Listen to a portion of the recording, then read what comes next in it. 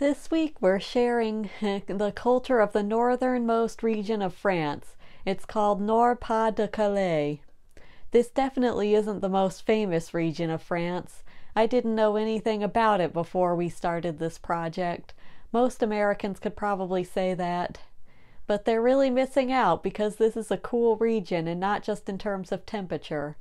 I recommend watching the very funny film, Bienvenue chez les Ch'tis. In English it's called Welcome to the Sticks. You can find it on DVD and some streaming sites. This is the biggest box office hit ever in France. I would say just about everyone in France has seen it. Yeah. But if you're American, you've probably never heard of it. I think most Americans prefer to just watch films that are in English. Maybe some people prefer for movies to just be more like mindless entertainment, or they don't want to read when they're watching a movie. Danny Boone is one of France's best-known actors, and he's also a native of the Nord-Pas-de-Calais. He wrote, directed, and starred in the film. It's basically a love story of his home region, using comedy as a way of debunking prejudices. Well, there's a guy who he's trying to, I guess he wants to move somewhere, and he tries to get a promotion by pretending to be handicapped, and he gets caught.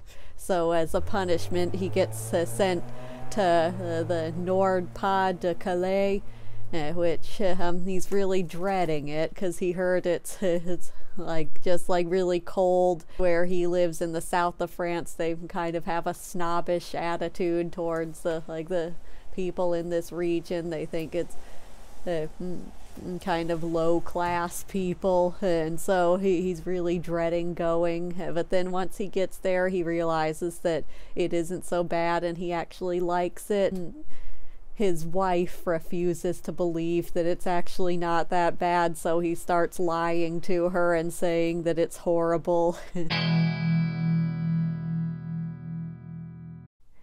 Okay, I've been studying French for almost 10 years, and I had never heard of Ch'ti. It's a dialect of the Languedoc group of languages, which includes modern French. Ch'ti YouTuber Norman gives an interesting overview of the language and culture in his video, which I recommend watching if you want to learn more. He's very entertaining. See the link below and on our website. Whoever translated the movie kind of had a pretty big job. The translator just had to make the subtitles look sort of like slurred, bad English, so that you would get the sense that these people were sort of understandable, but they just talked really strangely, and you sometimes misheard them. For me, like with learning French, it's been most effective to just watch a French movie with no subtitles, and so that I'm forced to rely on and just listening to it. Thank you for joining us for our tour of Nord-Pas-de-Calais. Next week we'll be in Picardy. Au revoir, à la prochaine.